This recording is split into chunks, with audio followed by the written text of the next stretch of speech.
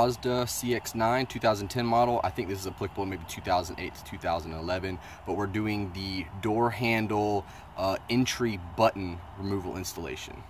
Right, I've removed the door panel. It's pretty easy. That silver panel that goes across the door, you might have black wood grain or brushed aluminum. It just pulls up. Just kind of grab it here and pry it with your nail. Really, it's all I did. And once it pops, it'll just pop, pop, pop, pop. You know, obviously don't just bend it. And you'll see there's a screw down in there and then a screw there. And then there's a plastic piece that goes inside the handle. You'll remove that and remove that screw. You do that, you'll remove the connectors. They're pretty simple. A little bit late. My battery died, but anyway. So what I did was I just took all the bolts off that go around the entire periphery of this inner panel. That's all I've done. And then you have one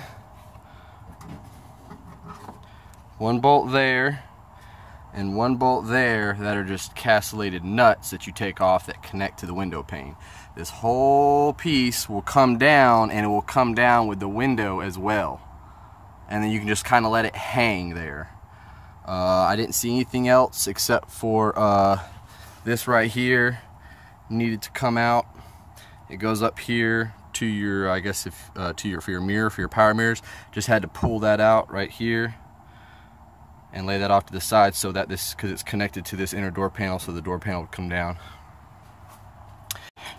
Panel, this is the cable with the little rubber button on the door handle we're trying to get to.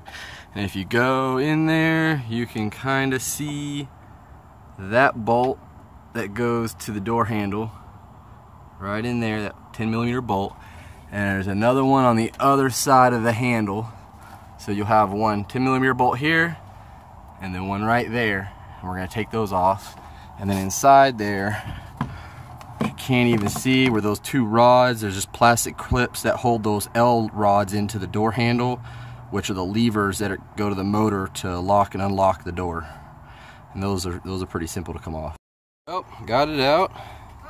As you can see, this slides in there, and this just kind of gets wiggled in there. You can see the lock. I kind of dropped the lock. I'm kind of hoping I can just put that back in there and rotate it properly and install it. But it's just those two 10mm bolts. Now this line on the interior of the door, and let me show you where actually. On the so this cord right here goes in, and actually right here where this black dot is. So if you can imagine inside the door, there's actually a metal U-shaped clip that this line just kind of hooks into.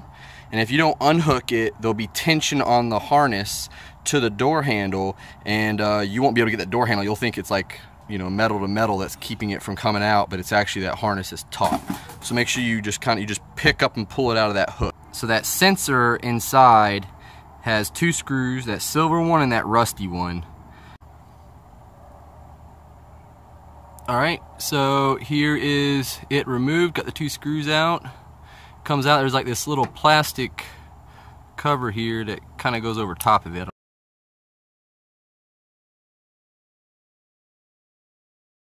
Itself, there's a cord for the door handle, and it's black. The insulation on the cable is black, and another one, and it's I guess a grayish brown. And that's the lower one, and the black one's the upper one. Try not to mix those up, because they actually come crossed, so you would think, oh, I need to align these, but that's actually not true. You need to keep them crossed. Just FYI.